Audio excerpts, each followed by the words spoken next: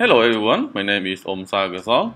In this video, I will teach you how to use Snackbar without coordinator layout in Android.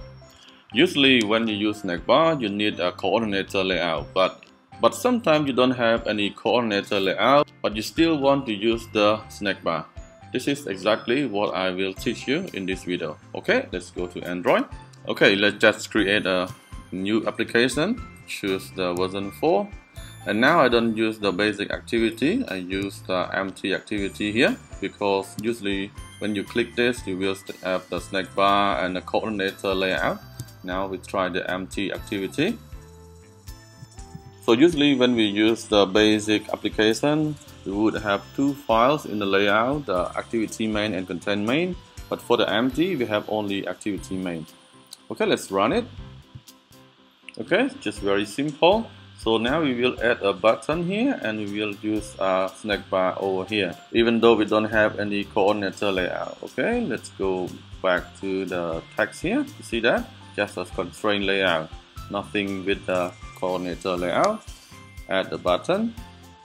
Because now I use constraint layout, I have to click on this to make the constraint and then just give a name, return OK.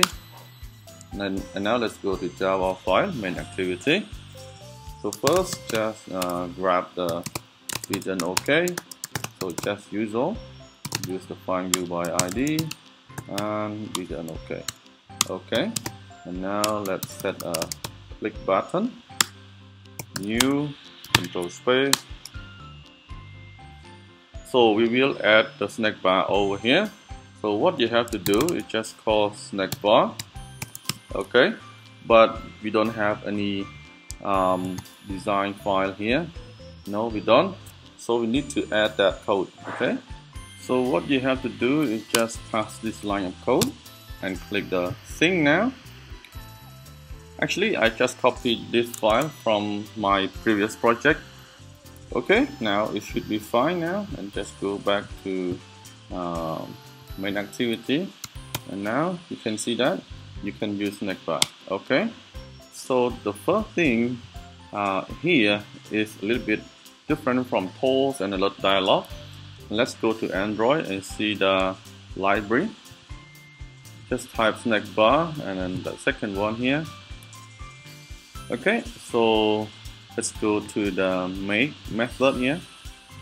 So the first one is the coordinator layout, which is the usual thing that you need to do. But actually you don't need the coordinator. What you have to do is just the view. Okay, so you can do this way. First, create a variable view. Okay, we like that, and then find view by ID. And now here you can use the content from the library. So start from Android, or you can see the difference here. Usually when you want to grab any component from the layout, from the from the activity main here, we start with or. But here we start with Android. It means that this component is already built in the library and you are free to use. So android.R.id.content. This is what you need. And now you can use the we. So if you want to use it in the inner class, you can declare it as final. But if you want to use it in any method from outside, you should do like this.